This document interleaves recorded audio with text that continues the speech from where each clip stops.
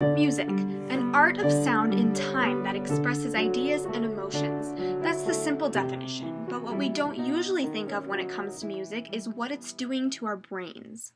So the arts are built probably genetically into our brain and have a certain function of thinking in symbolism, in abstraction. Because music ignites every part of the brain, it is able to help people through music therapy. We kind of just use it as a tool to help people psychologically, physically, cognitively, with their speech. So traditionally, I think music therapy, the idea was music is the big feel-good stimulus, and so why not bring that to the patients? So basically, when your brain registers something like this,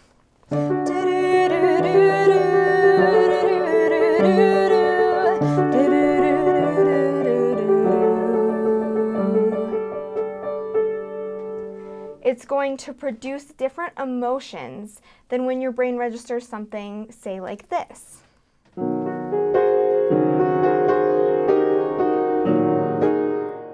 It's called brain plasticity, so we're actually just rerouting the brain.